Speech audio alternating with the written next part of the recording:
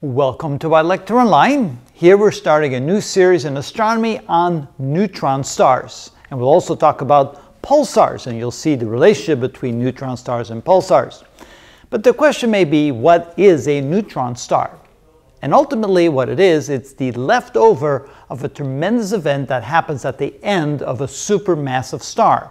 Like all stars that start in the main sequence, all stars become red giants. Even the very massive main sequence stars become red giants.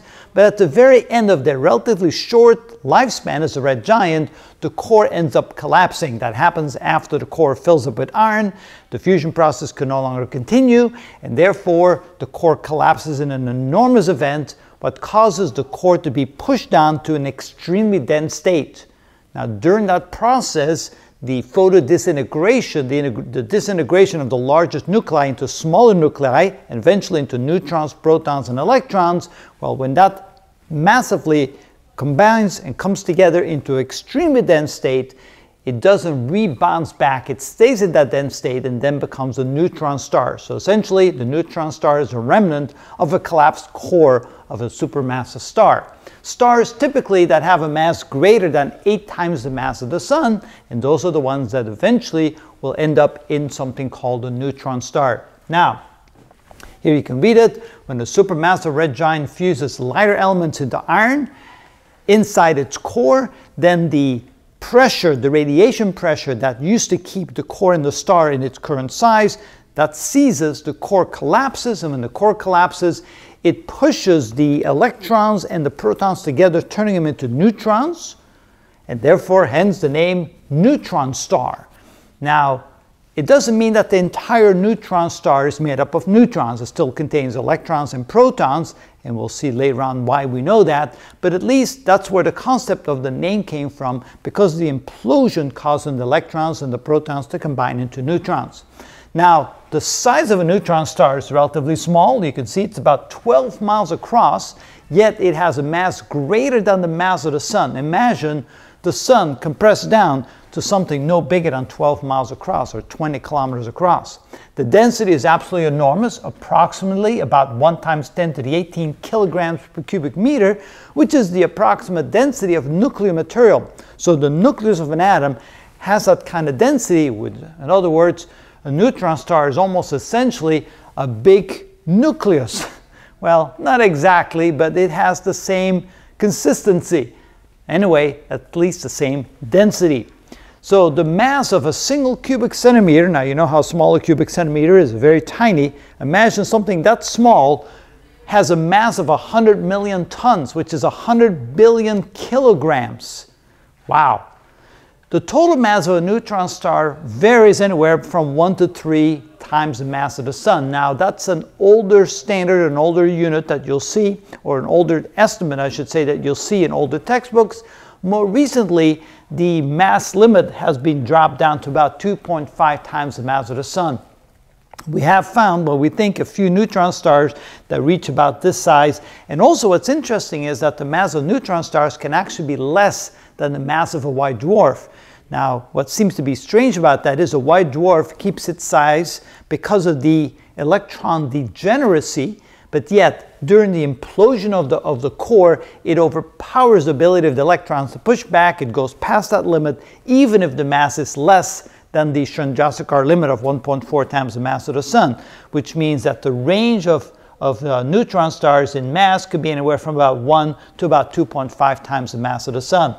Now, how do we detect them? How do we know they're there? Imagine trying to see something like this that doesn't potentially put out a lot of visual light because it's so tiny, and of course there's no nuclear fusion taking place.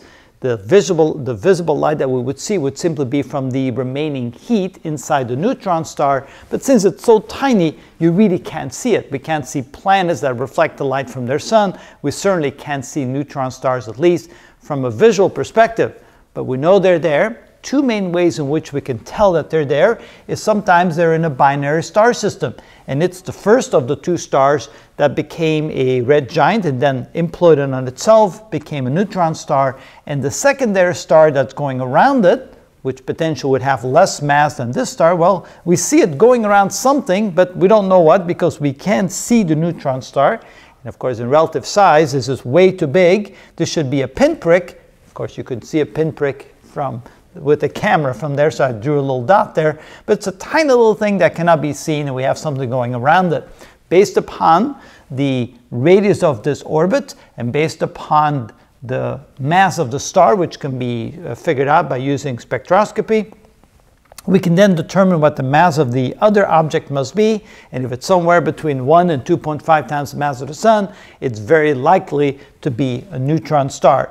We also sometimes see pulses of energy coming from neutron stars, and we'll talk more about that later. And so from those pulses, we can then deduce, there it is, there's a neutron star. And so we have various ways of determining that they're there. By now, we have detected well over hundreds of neutron stars that we're aware of, and we'll talk about that later as well. But at least now you have an idea. If someone says, what's a neutron star? It's a supermassive, dense remnant of a core that imploded in on itself about 12 miles across, 12 kilometers across, with densities equaling about the density of nuclei in atoms. So basically, if you take nuclei and bunch them together into a ball this size, you have essentially a neutron star. We'll talk about the details, the differences between nuclear matter and neutron stars later, but at least it gives you a feel for what it is.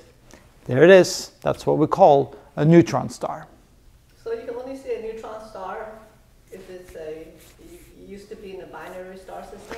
Yes, so the first detections were from pulses. So they're like pulsars, and we'll talk about pulsars later. So that was our first ability to discover that they're there, and then also we see them going around basically empty space, and obviously you can't have a star going around in little circles by itself, so there's something there pulling on it, and by doing some calculations we can determine the mass of this thing even though we can't see it, and if it falls within that range we can deduce that it must be a neutron star. So if you have a binary star, they had a certain orbit. Does the orbit change when one of them becomes a neutron star? Yes, because before it becomes a neutron star, it was a supermassive star. Had much more mass altogether. It blows a lot of that mass away. It goes off into what we call a supernova remnant, so the explosion would be supernova. So the mass remaining is far less than the original star, and this star would have probably moved out quite a bit from its original orbit, but not escaping it because this one is still pulling on it. Yeah. So what happens if both stars happen to go supernova?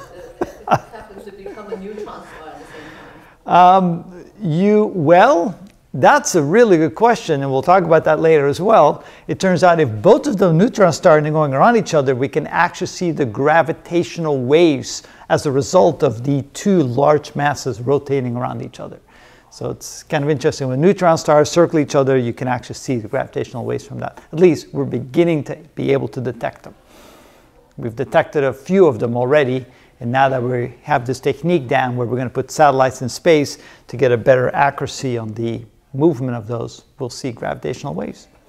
So if the lone supermassive star becomes a neutron star, you could only see it through the pulses? Only if the pulse is there, otherwise you're out of luck. It could be there. So actually the estimate of the number of neutron stars in the Milky Way galaxy is around 100 million, even though we've only seen a few hundred of them. So we know they're there, we just can't see many of them. Yep, good questions.